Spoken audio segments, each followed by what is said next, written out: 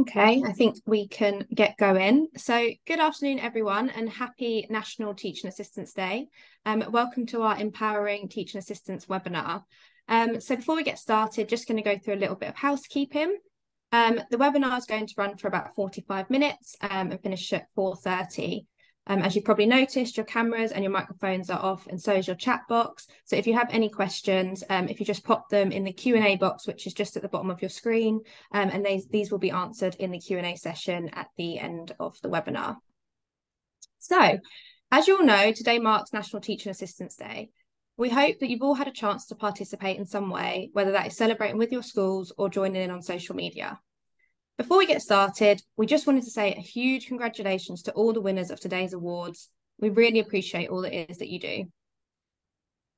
And here they are. We've got Kelly Parker, Kerry Mills, Samantha, sorry, I can't see, Insia Dungawala, Erin Natman, Jack Ball, and Chloe Llewellyn. So again, huge congratulations to you all. Today is all about recognising the great work that you do as teaching assistants, and we hope this webinar gives you the opportunity to explore all the options available to you. So without further ado, let me pass you over to Rebecca from Best Practice Network. Hello everyone, thanks for joining us today. Thanks Kira, and happy TA Day everyone. Hope you've had a really nice relaxing Friday and it's not been too mad, and hopefully some of you will have had some nice celebrations and some nice cards, and yeah, it'd be lovely to hear if you've had anything nice happen to you. If you wanted to write something in the Q&A box about like your experience today, that'd be nice. So I'm Rebecca. I work for Best Practice Network in their communications team. So today, first of all, thanks a lot for joining us, and I hope we'll be able to come away from this feeling like an empowered teaching assistant, and looking at all the training opportunities that's available to you through Best Practice Network. So I'll start with a little bit more about ourselves. So Best Practice Network has been a training provider in the UK, specifically England, for 20 years now, and we actually started with HLTA. So TAs are really important to us, and just the incredible work that you do, and most of our training programs have kind of built from that. So over the years, we've started to do more CPD programs and get a huge infrastructure of facilitators in schools around England, teaching programs, every aspect of the school environment, from school business managers to executive leaders. And now we even do international programs as well. Around 3 years ago, we started and branched out into apprenticeships, which is two of the options of the programs that we're going to be talking about today. Today, we're going to be looking at 3 programs overall that are aimed at teaching assistants and support staff, and giving you an opportunity to gain further qualifications and really put the power in your hands when choosing what next to do next in your career. There's a lot of options, and the more informed you are with the routes available, the further you can go. And really, we believe the sky's the limit, and we want every learner to have the same opportunities. We're one of the only providers in the UK that offer the full golden thread of CPD, from teaching assistants to initial teacher training, early career framework, through to NPQs and Leadership NPQs. So we really love to see all of our learners kind of build up and work their whole career pathway with Best Practice Network, kind of along with you guys through your career. Today we're really aiming for you to come away with an awareness of the programs that you can undertake and really strengthen your knowledge and support and raise the level of education in your school. At BPN, our core value is inspire learning, and we want to inspire you to take on new challenges and then really inspire the children to learn and give everyone the same kind of access to education in the country. So I hope that you gain something from this, and if anything, it'll be a really nice little Friday inspirational afternoon. So I'm going to pass you over to Anna, who's going to be starting off with Teaching Assistant Level 3. Anna is our apprenticeship performance manager for England, London. East. Yeah, not the whole of it. That would be far too much. But yeah, I'll pass over to you, Anna, and thank you so much. Absolutely. Thank you, Rebecca. So good afternoon, everyone. I'm Anna, a performance manager for apprenticeship for London. And I would like to talk to you about Teaching Assistant Level 3 apprenticeship that we offer at Best Practice Network. So the Level 3 Teaching Assistant apprenticeship is ideal for anyone already working in or looking for a career in a teaching supporting role. When you enter our apprenticeship, you also can choose your own pathways based on your choice of specialist areas. The program lasts for 15 months plus EPA period. I will be talking about EPA and what it is, so you're fully aware. So together it should be 18 months. So 15 months and EPA period, 3 months. So what is apprenticeship? Apprenticeship can be for new or existing staff, but must cover new learning. Becky, if we go to the next slide, that'd be great. Thank you. Apprentices get a paying job with a valuable training while they work towards nationally recognized apprenticeship standard. So it means you work and you learn, and you gain qualification once while you're at work. Apprenticeships are work-based training programs that are designed to help employers train people for specific job roles. There are so many benefits of TA apprenticeship. Next slide, Becky. So as you can see, you can help understanding, develop social skills, develop independence, develop support emotional well-being. As you know, teaching assistant is doing a lot good things, many good things when they in classrooms. And our apprenticeship will just help you to develop them even further, because you are very important people in the classroom who support teachers, but not just the teachers, but who work with children. And that's the most crucial part. Who is a TA apprenticeship for? Again, so what are the requirements? You must be employed as a teaching assistant with support from your school and levy account holder or apprenticeship service account holder. Support from your line manager, designated mentor to work with you throughout the program and support you with 20% of the job training. Job training includes webinars, portfolio preparation, shadowing, reading, studying, and time to attend review meetings. Also, to set the plan for the on-the-job training according to your individual learning plan. So every learner will receive individual learning plan that will follow together with the tutor, assigned tutor. You have to have GCSE in English and Maths at grade C, which is 4 or above, to be able to achieve level 2 English and Maths whilst on program. That is also fully supported on one-to-one basis. You also have to hold a residency in the UK for the last 3 years. So that's our requirements. How we deliver our apprenticeship. Thank you. So delivery includes half-termly 4 to 6 tutor on-site visits to carry out observations and professional discussions in the school workplace. An extensive curriculum with 17 knowledge, 16 skills and 6 behaviors that help support the class teacher enhance learning. 6 weekly remote face-to-face online reviews with the tutor and the head teacher, line manager or mentor. So you can choose, you must have a mentor at work, but it can vary. So it can be a head teacher, it can be your class teacher, it can be your line manager, or it can be your colleague who is qualified already, who you work with. The delivery also includes a reflective CPD online journal or blog, one-to-one teaching sessions with your dedicated tutor, assessor, group webinars and online catch-ups, HLTA competencies and career development, and individual learning plans. So as you can see, we have 8 core modules covering 16 knowledge statements, 17 knowledge statements, 16 skills, and 6 behaviors. So this is our criteria. This is what you will be studying. Also, already mentioned about a specialist area. You can, next slide, thank you. You can choose your specialist area, and we offer five different specialist areas.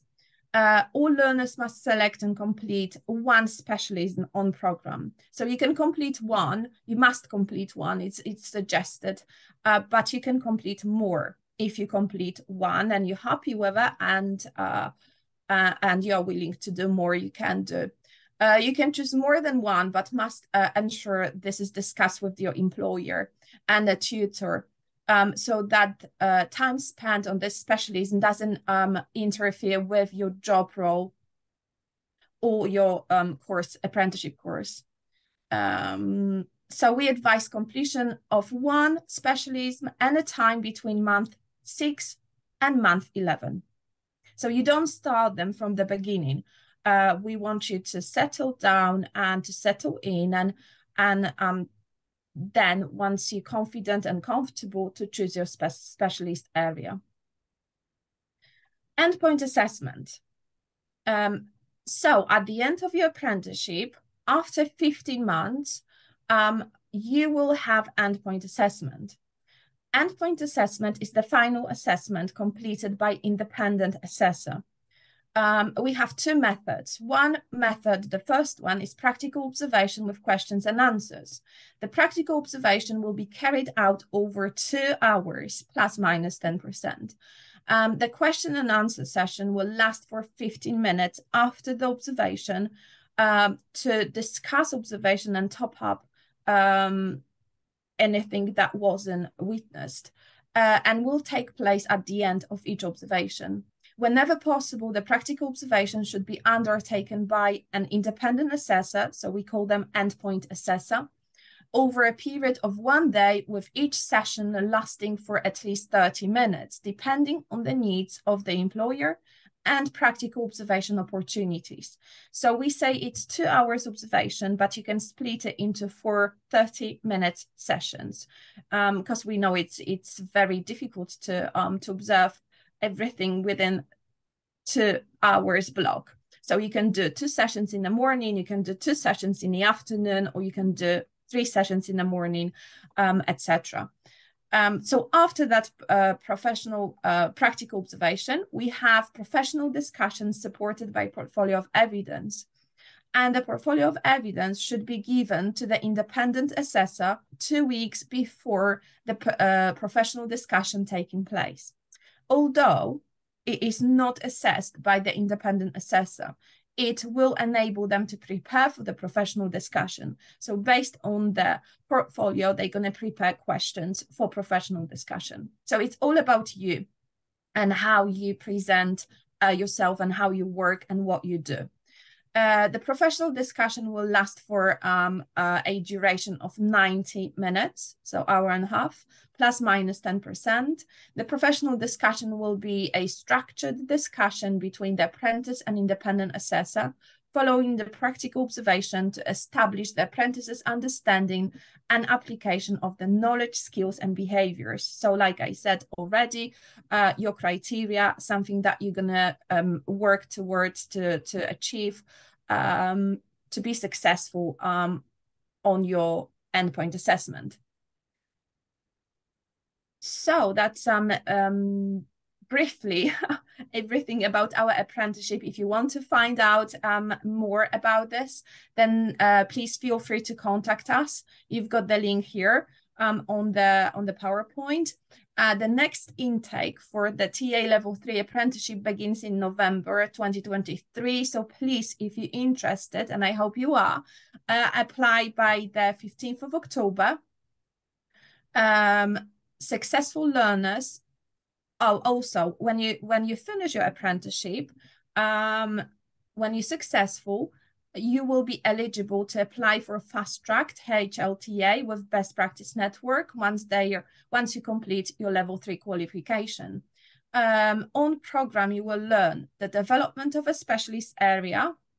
You're going to familiarize yourself with HLTA assessments and delivery. and you're going to familiarize yourself with HLTA standards and a greater knowledge and understanding of whole class teaching. So to find out more about HLTA, I will pass you over to Nick, who will tell you more about HLTA. Thank you.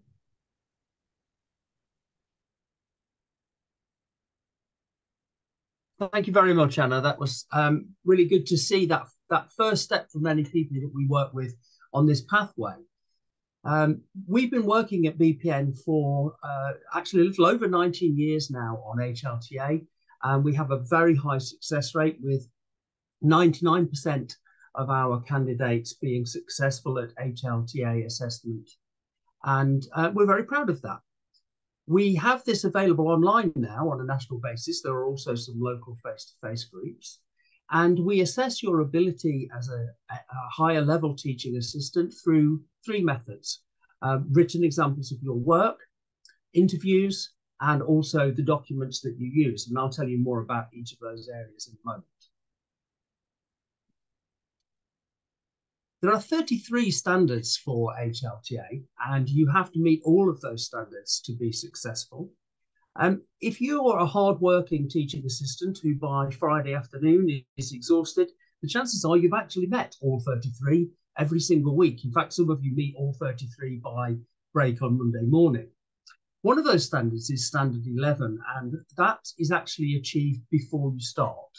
So that's about having that grade C or an equivalent in English and maths before you start with us. And we can give you much more information about what the alternatives are if you haven't got those. And there are 2 principal routes into HLTA with us. You might have done the apprenticeship route that Anna's just been talking about. And in that case, we can tailor your experience based on what you've done so far, what your strengths are. We can tailor your experience on HLTA. But also we have people who join us, and this is their first piece of training in many cases. And it's about the experience that they've had. And what we mean here is that they've had a wide range of experience in any kind of school. It could be a special or specialist school, secondary, primary, in any part of England.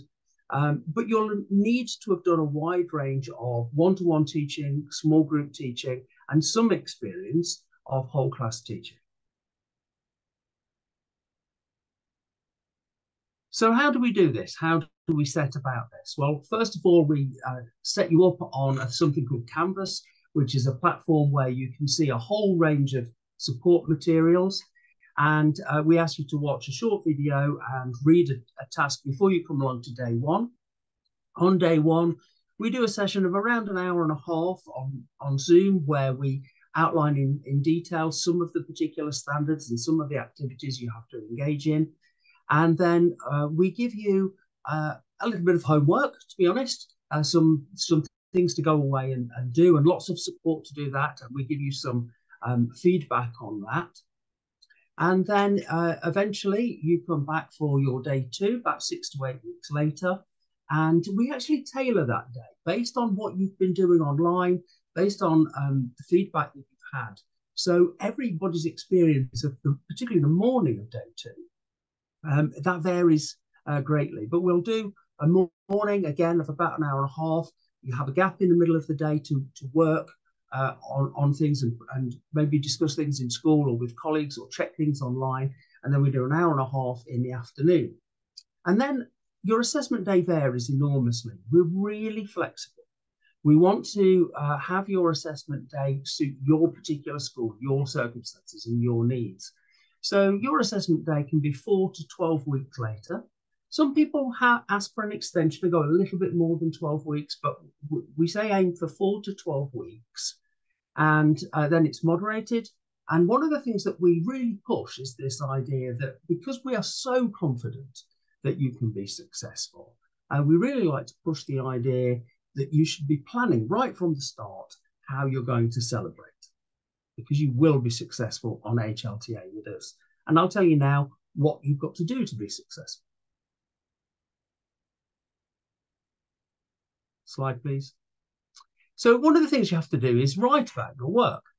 You need to write about a good lesson that you've had on a one-to-one basis. And it's not just that activity of walking up to a child who's working in class or a student who's working in class and explaining a little bit more about what they're doing. But this is a proper, full one-to-one activity where you've got a clear aim, a clear purpose that you're working towards.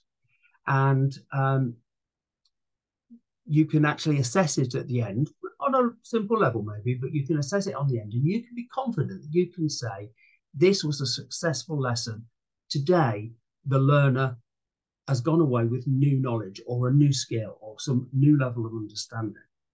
Then you have to write about a group lesson that you've done. That varies enormously, but usually we say 3 to 8 learners. In special schools, it's often smaller than that. It really does vary enormously. We're very flexible according to your context. One of the things that's new and takes you a step on compared to the apprenticeship is this requirement to demonstrate that you can teach a whole class without a teacher present, without a teacher influencing what's going on in any way, shape or form. It may be that a teacher has written a lesson or it's a centrally used lesson plan, but you've delivered the whole lesson. You've set out to the learners what the objectives are. You've given a full presentation about it. You've practiced things with the learners. You've checked at the end that they've been successful. And then you have to write about 5 other things that you've done. And it literally can be anything. If you start work, let's say at 8:30 on Monday morning and you finish at 4 on Friday, if it happened in school in those hours, you can write about it. Perhaps an incident in the corridor, maybe an assembly that you were involved in, perhaps a school trip. You just write about that. And we give you lots of examples and lots of coaching and lots of support to enable you to do that.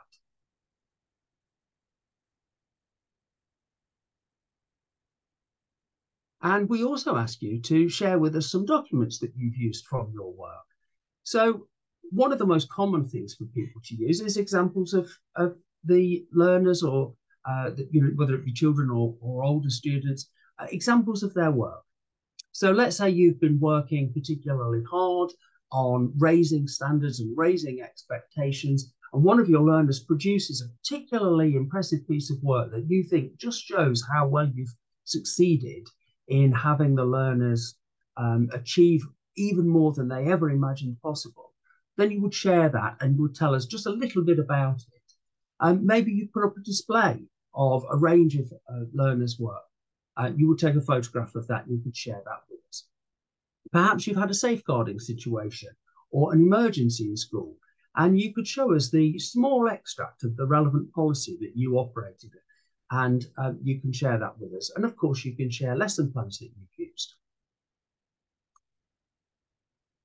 And then there's the bit that a lot of people really feel that they want to have plenty of practice for, and we do encourage people to talk about all of this in school and practice with other people, even practice with a family pet if necessary.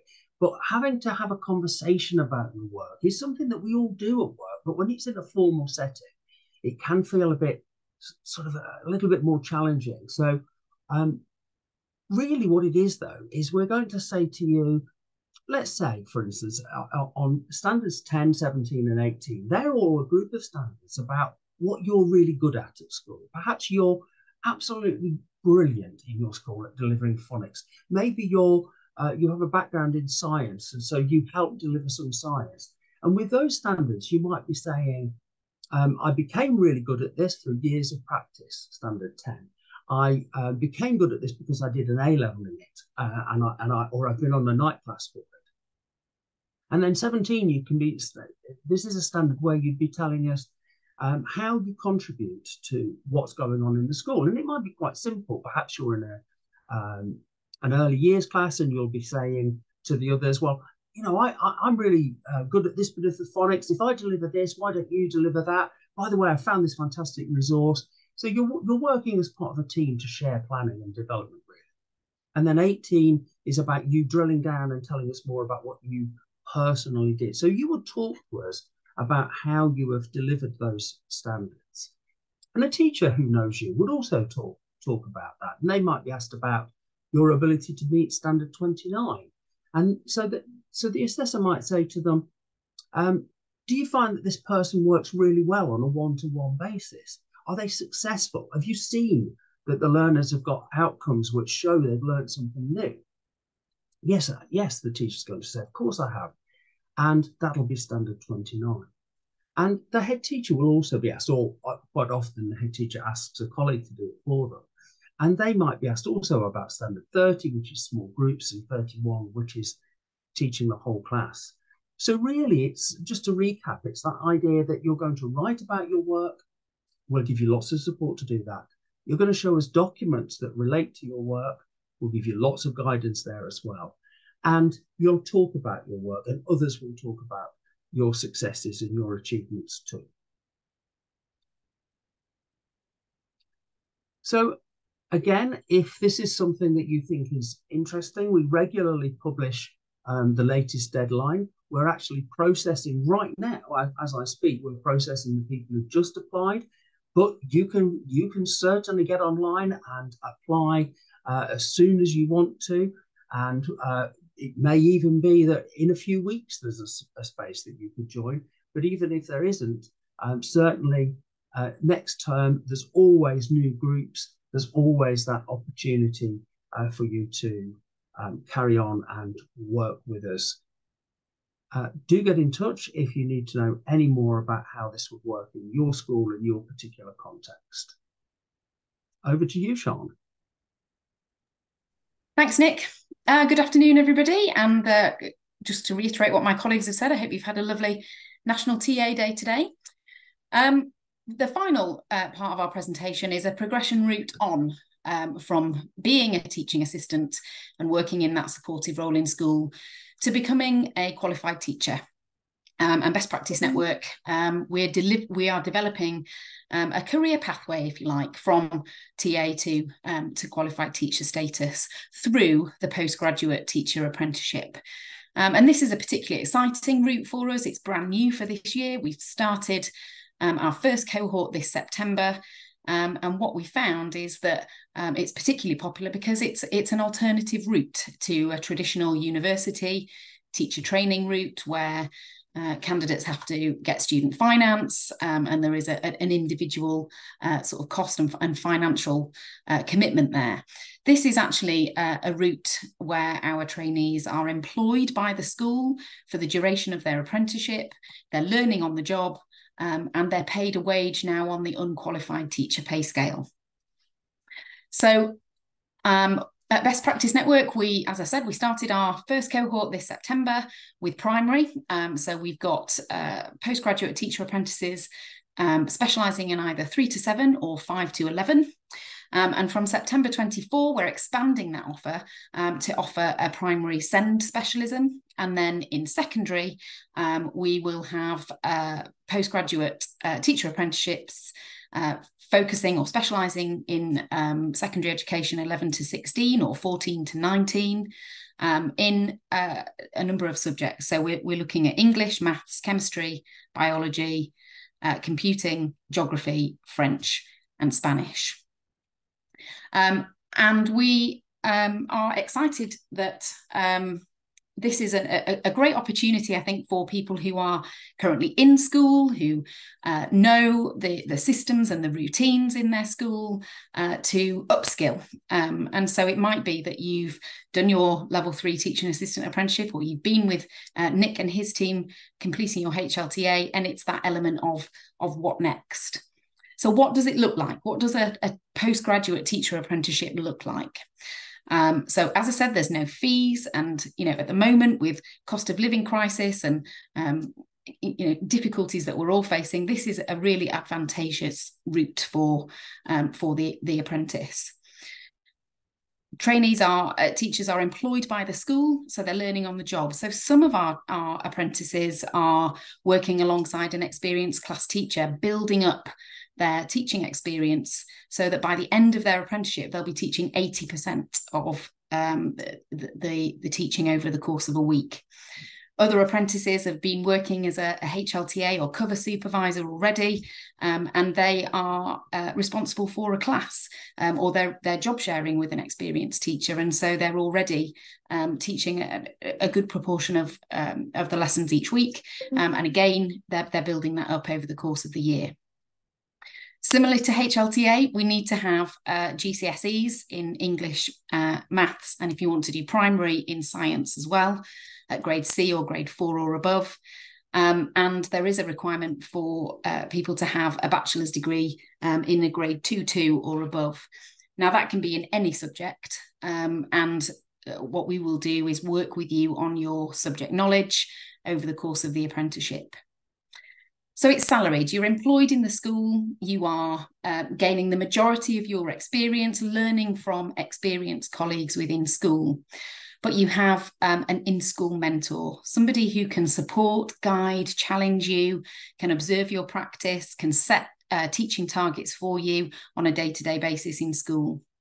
And then from Best Practice Network, you have the support of a personal apprenticeship tutor.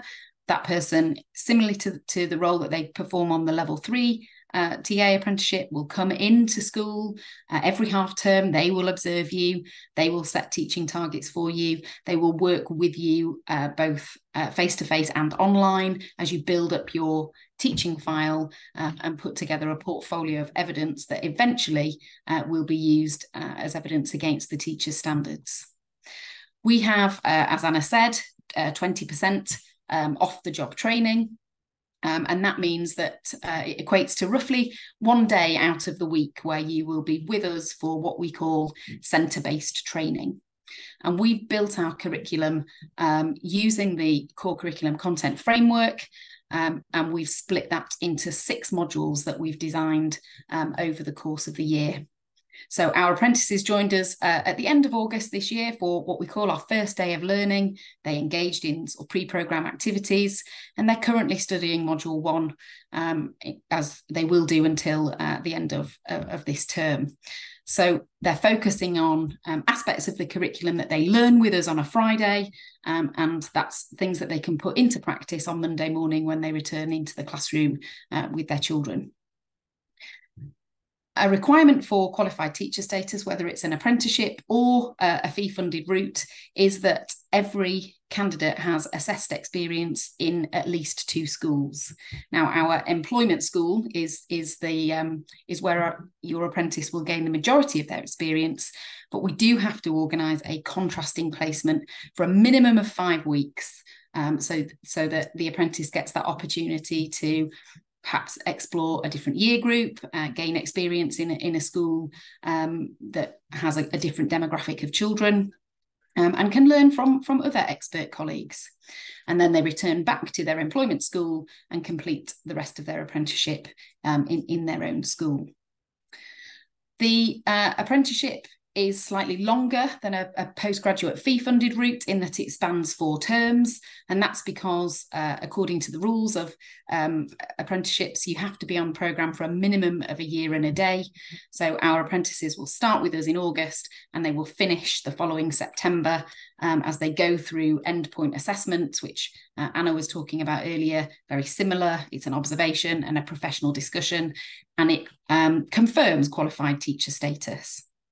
That also means that then finishing the apprenticeship in September, our newly qualified teachers will be able to join the early career teacher pathway from October onwards. We've designed our curriculum so that each module begins with something called intensive training and practice. And these intensive training and practice weeks take a very granular focus on a specific aspect of the curriculum, which enables you as the apprentice to learn about the research behind theories of education and aspects of our curriculum, and then take that into the classroom to immediately practice it, to discuss it with your in-school mentor, and to reflect and refine your skills.